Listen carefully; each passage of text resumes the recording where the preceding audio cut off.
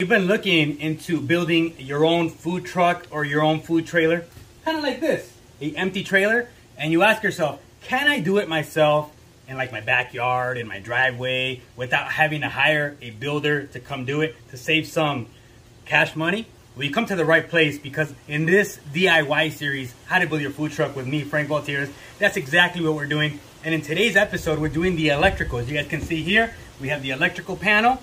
And on the previous videos, we've been doing everything you see back here. And then we're gonna keep going on the video series, everything you need to know step by step on how you can build your own food truck and your own food trailer. I'm gonna be showing you the way. So let's finish up the electrical. I'm gonna show you how exactly I did it from A to Z. So let's get started. So if you're looking to run the electrical on your new food truck or your new food trailer, this is gonna be the video for you. We're gonna be installing all the electrical in this new food trailer. On this one particularly, it's a 7x16 empty concession trailer. That's gonna be a full mobile kitchen on wheels, or you could do it on your food truck. It's kind of the same concept. A truck is a little bit different in certain aspects, but generally it's the same. The breaker panel is gonna be back here. We're gonna install our can lights all throughout here. You can use different types of lights. I'm gonna use little flat LED panels. We're gonna put our switches, our outlets, and our inside lights. And again, I'm Frank Baltierrez on the video series, How to Build Your Food Truck or Your Food Trailer. It can be either one. So let's get started right away on running all the electrical inside. We're gonna be using Romex. Just so you know, 14.2 and 14.3 Romex is what's on the material list for today's video. Pair of strippers, some pliers, a utility knife. That's the basic tools for this video that we need. Okay, so on this part right here, this is gonna be our home run hole, so to speak. We're gonna be running all our home runs here. And just so you know, a home run is a wire or a conduit that gets taken from the breaker panel to a destination, and then from there it can split up, or it can be a dedicated home run. Typically, like in your kitchen, an oven or an air conditioner would have its own home run because the wires are really big. In a kitchen, it can go to like your countertop, and then from there it distributes to different things like your microwave or your stove, your fridge. But it has to land in one box, and then it daisy chains to other ones. So that's what a home run is a wire or a conduit that goes from from the panel to another box at a certain destination, either in your food truck or your house. So we're gonna cut a hole right here, because that's gonna be our switch outlet for the fridge, and then that's gonna run down to there. So on here, I have to use my Sawzall again. I left my multi-tool in my work truck, so I only have my Sawzall available. And also, I ran this 14.2 wire across the trailer here to be a home run that goes to the other side. I'll explain it on the end towards the recap, but that's what I'm doing right here, is running this 14.2 wire. So right here, what I ran is the food warmer home run, which is a straight wire that goes right here, which is the FW. What I also did is I ran the prep fridge outlet, and I ran that to my outlet first. So the home run goes from right there to from the breaker panel to the switch, and from the switch it's going to power up that outlet. And I do it just like as a safety thing, in case you want to turn off the fridge and you don't want to like roll it back and unplug it. That makes it super easy to do. And I didn't do it on my first food truck. I added it later, but it's super easy to do right now. I think it's a very cool addition just to do, because it's pretty simple and it helps out quite a bit. And then from there, I ran a wire, another 14.2, to the hood. This is gonna be like the knob for the hood, and I have to run one more wire that's gonna run this way through that little notch and go up through here, and that's gonna power up the hood. So that's how that hood gets powered, the exhaust fan or the exhaust motor outside. So that's that part. All right, now to explain how we ran power to the other side of the trailer. This is where I switched it a little bit, because I wanted to make it super easy to do.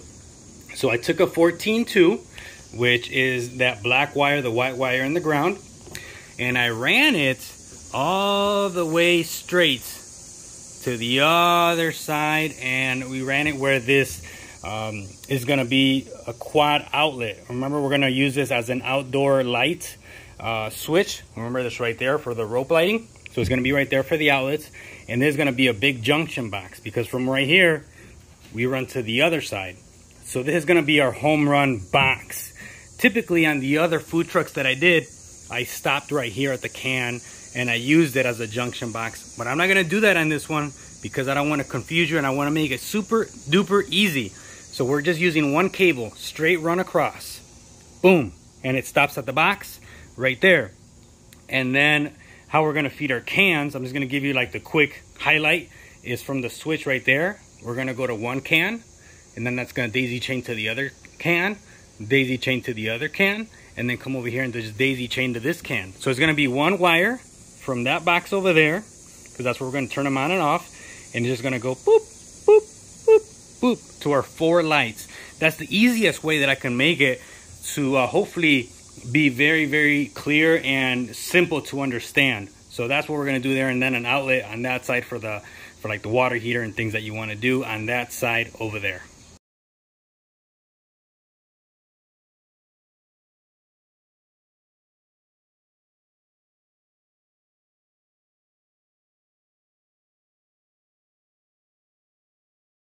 We're using a 14-2, and this is only going to the lights. So I ran it there, and then it comes right over here.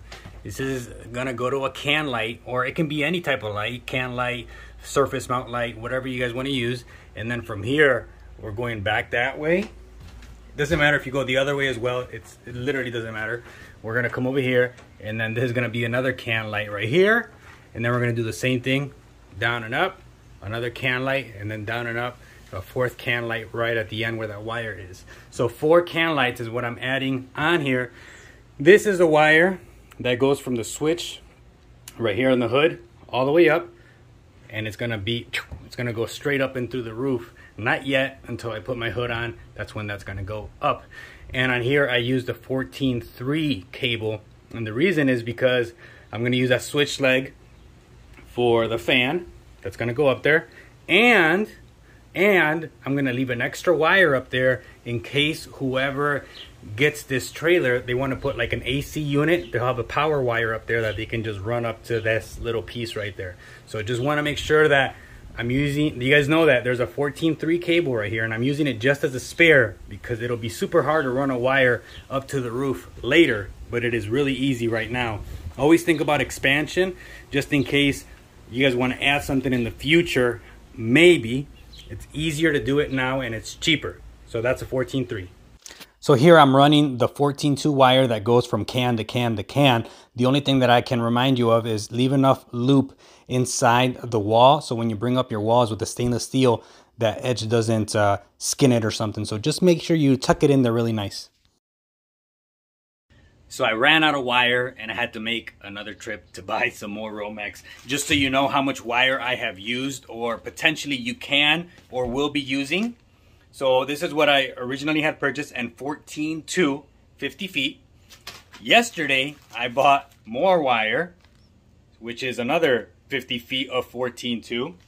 And then I ran out after I started running the can lights, because that uses a lot of wire. I just didn't know it was going to be that much. And I bought an extra 25 feet, which this should be enough to finish up everything that we need in this food truck, the electrical. We call it the rough-in phase. Even when I'm doing construction projects, electrical projects, there's 2 phases to electrical. You have your rough-in phase, and then they put the drywall, the paint, and all that fun stuff. And then you come back and you trim it. So right now we're doing the rough, which is leaving the cables out, and we're gonna put the stainless steel and everything, then the cables are gonna be sticking out, and then we're gonna come back after and put the boxes. This is what I needed to complete this side over here, to run a power right there, and then to this outlet as well, because that's gonna be a switched outlet for the water pump. That right there is gonna be the switch for the water pump. And then I'm just gonna put an extra outlet there and an extra outlet there. That's gonna be on all the time that the food truck is running. And that's gonna run up to my little crevice that I drilled right there, or notched out, run across right here. And then that's gonna run right there to feed into this one that comes from the panel named power.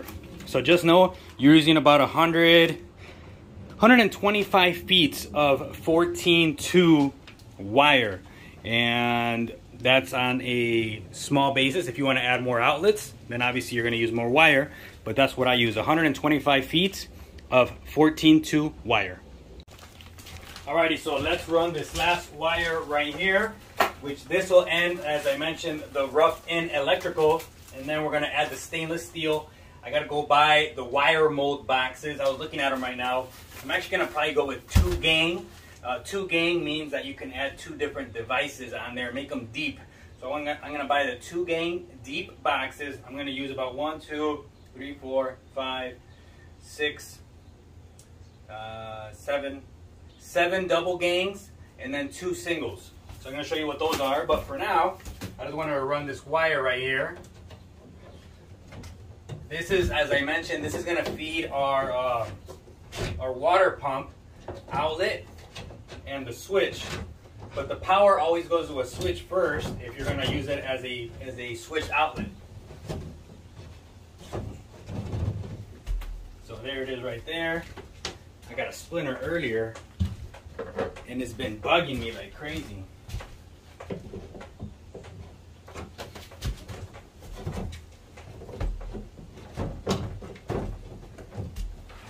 That's how we run the wire in here inside the wall cavity.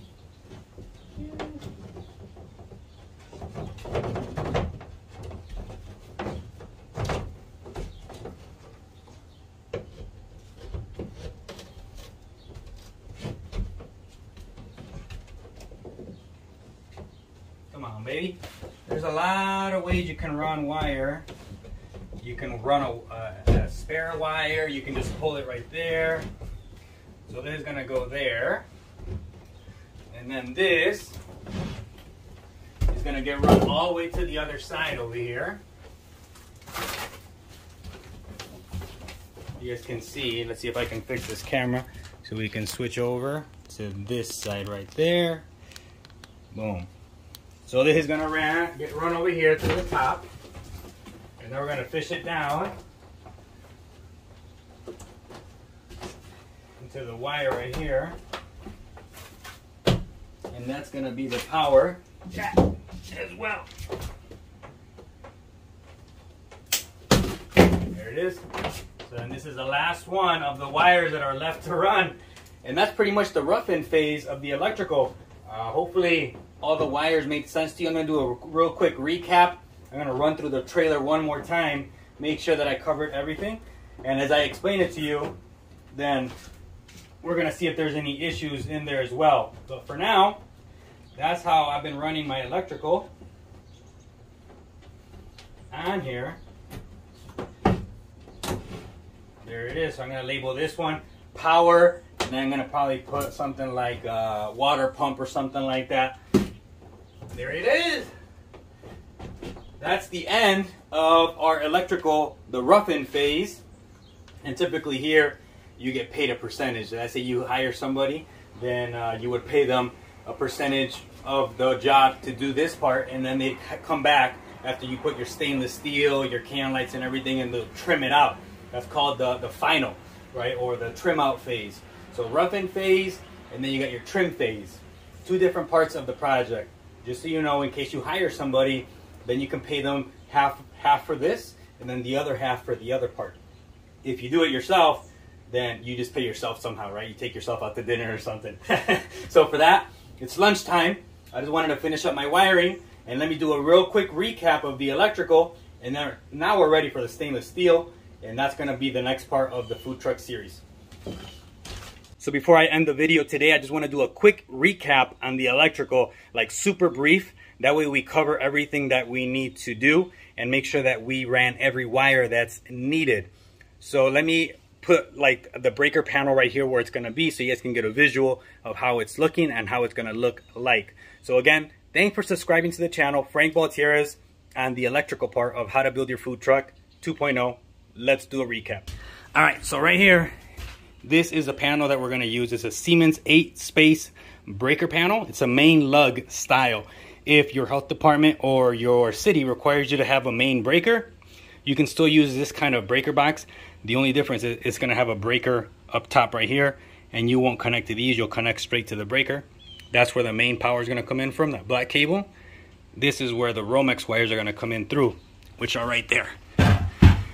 So let me stand back and let me just kind of point you how we ran everything. Okay, so I have this wire right here called cans. That's the home run. That's going to feed the cans, the switches, the lights, and the water pump. So that wire runs straight right there. It goes right there, dangles around, comes right there, and comes down to the switch. From this switch, we have a wire that goes all the way over there for power, which is all, this is all power, okay? And then from there, we have another wire that runs up, goes around, and comes down, and it's that wire right there, and that's gonna be for the water pump. I still need to run one more wire that I forgot. It's gonna go to that hole right there. That's gonna be a switch leg for the water pump. That way it turns on and off on demand whenever you need it, and you don't have to plug it in anymore. But that's the power wire. And that's where it ends. That's all the power. Everything to do with power that we ran a home run is there. So we go up to here, because that's gonna be an outlet. We're gonna connect them together, go around, boom, go down to my outlets and switches right there, and then we daisy chain up. And that's where it ends. That's that circuit complete. So now we take that same power and you have to run switch legs, right? Because one is a power and one is a switch leg. When you flick the switch is when it activates that switch leg with the power. We have run the runs to the cans, which we go up there and then we come across, daisy chain, which is these wires right there, and we end it right here. It ends right there. The cans end right there. And then we have another switch leg that runs the outside lights. So we have one that pops out right there. And then we have another wire that comes up and over, and it goes to this side, which feeds that outside light outside and the rope lights. And that's all. That's it. That covers the lights, the cans, and the outside lights. Done deal. Nothing else, nothing more. There's no wires down here, nothing. Now let's go to this side. We have two more home runs. You guys can see it here. One's FW, which means food warmer, and the other one says fridge and hood. Let me point you how I ran these. One of them goes right there. From there, it goes right there, which is gonna be my fridge circuit. This is all gonna be on the same circuit, because I'm only gonna have two breakers, so these two are gonna be together. The food warmer is going to have its own circuit, because typically a food warmer or something that heats up food like that, a heating element, takes up a lot of electricity. So that one goes right there, and then it has another wire that runs to the bottom, which is going to be the switch leg for that outlet, so you can turn on and off your fridge. So that's that. And then from here, this wire right here runs to the hood, which is right there. And then from there it goes up, over, and outside to the hood, which is right here, and that's gonna poke out to the ceiling. That's it. It might look like a lot more wires, but literally that's all the wires that are there. And then we have another one that runs directly, the FW, from right there to that one right there. That's the FW, which is a food warmer.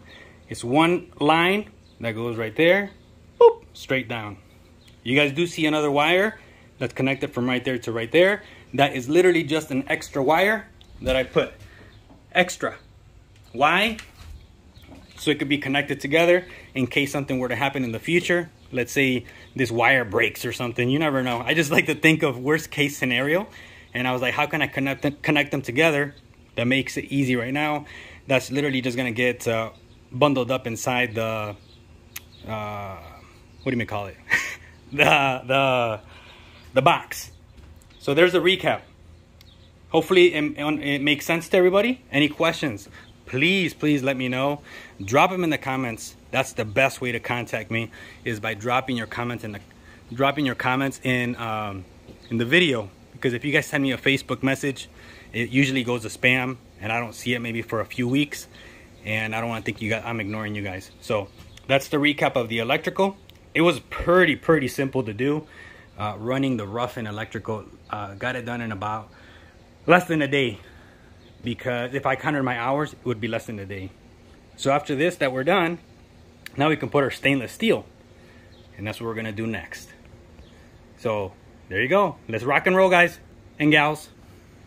And then also one last detail, if you have like these little nubbies or like these wires or these things in your trailer or your truck, I'm gonna take them off. I always take them off. That way I leave the wire just hanging by itself, because this actually protrudes, whoa, what a fancy word, right? Or comes out of the wall. Like when you run your wall right here, this is gonna hit on the wall. So I wanna take these off and make it nice and flush. And they're all over the trailer, especially on this side right here.